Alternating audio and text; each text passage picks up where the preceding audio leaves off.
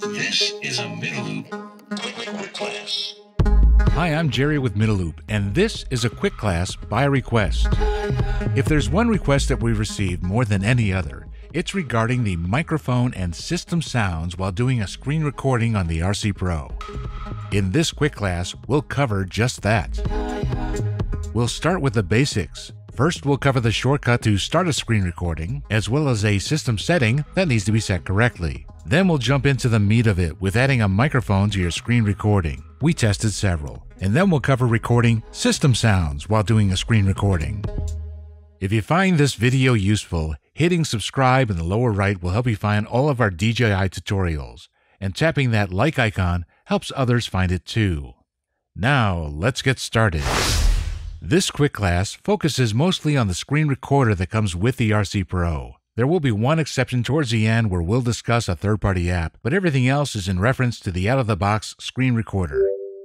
There is a shortcut to start and stop a screen recording. To start a screen recording, push and hold the back button. While holding down the back button, push the record button.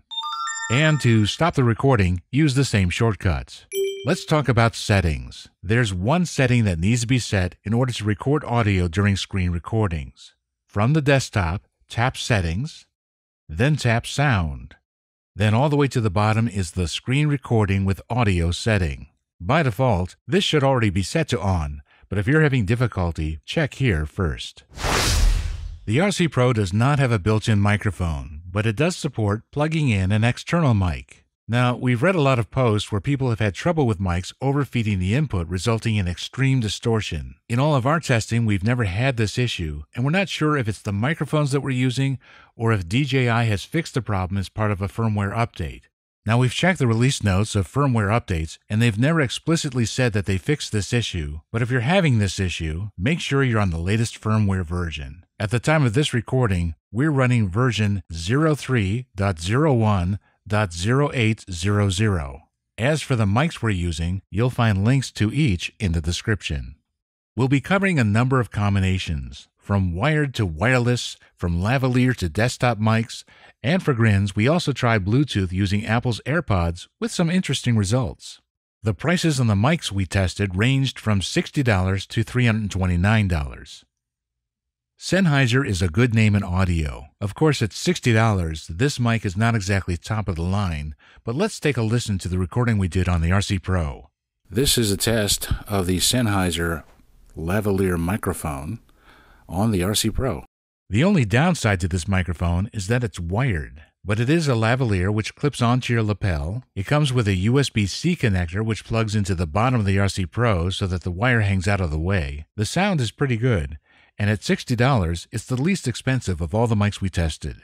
Let's move on to the Blue Yeti. Now this is a desktop microphone, so you're not likely to take it into the field, but for doing screen recordings at home on the RC Pro, this is a great microphone at $130. Let's listen. This is a test of the Yeti Blue desktop microphone. This mic has a very warm presence and has been a go-to mic for podcasters for years. So when it's not plugged into the RC Pro, you could use it on your computer for a really nice sound.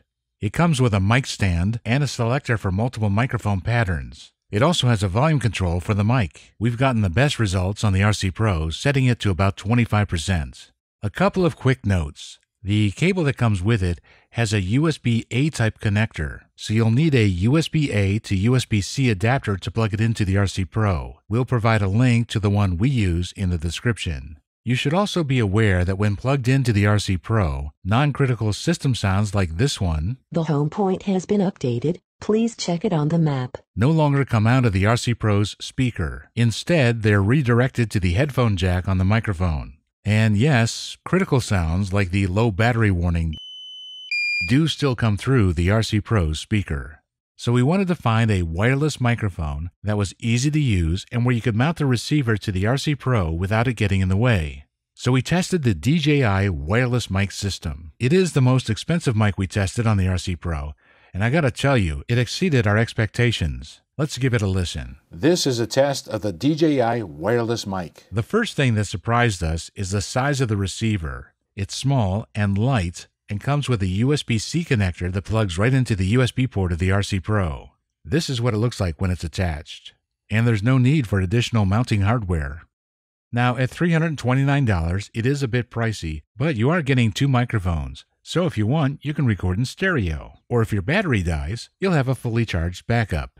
Plus, this mic was designed to be used with a DSLR. It plugs right into the microphone input of the camera. We've seen a lot of YouTubers who've switched over, and with 2 mics, it's great for interviews or shooting weddings. And there are a lot of other great features packed into this wireless system. One quick note. Like the Yeti we covered earlier, when you plug this into the RC Pro, non-critical system sounds no longer come through the RC Pro speaker. It does have a headphone jack, but unlike the Yeti, you only hear the microphones in the headphones, no system sounds. If hearing the non-critical sounds is important to you, we have a somewhat kludgy workaround that we'll cover in a minute. Knowing that the RC Pro has Bluetooth capability and Apple's wireless earbuds are a Bluetooth device, for fun we thought we'd give it a try. To our surprise, we were able to pair the two. However, the bad news is we weren't able to get the microphone on the Airpods to work as a microphone on the RC Pro. Unexpectedly, though, we were able to hear the RC Pro's system sounds on the earbuds, which, albeit kludgy, does solve the problem we mentioned earlier with the DJI mic and system sounds. We should also mention that we've heard others who've tried a Bluetooth microphone on the RC Pro and have not been able to get it to work. So it's possible that Bluetooth on the RC Pro is a one-way thing. Now, we were able to pair a Bluetooth speaker, which worked great. We've received a lot of questions regarding recording the system sounds of the RC Pro while doing a screen recording. So we tested it and verified that yes, system sounds do not get captured on the RC Pro screen recording. To double check, we contacted DJI support and they responded, "Sorry to let you know the sound cannot be recorded." Well, it's nice to know we're not crazy. So we started looking at third-party apps, and sure enough, we were successful recording the system sounds on the first one we tested, the ADV Screen Recorder app. Now, unfortunately, this app and another we tested do not allow recording both the microphone and system sounds simultaneously. The option is to record one or the other. Now, there's probably an app out there that does both on an Android device, and if you're aware of one, please let us know in the comments, and we'll be sure to pass it along in the description. As a side note, both apps that we tested have the additional benefit of allowing you to save your screen recordings to the external micro SD card, whereas the built-in screen recorder only allows writing to internal memory. If you're interested in a video on how to install third-party apps on the RC Pro, we'll provide a link at the end of this video to that video. Just keep in mind you should always proceed with caution when installing third-party apps. That does it for this quick class.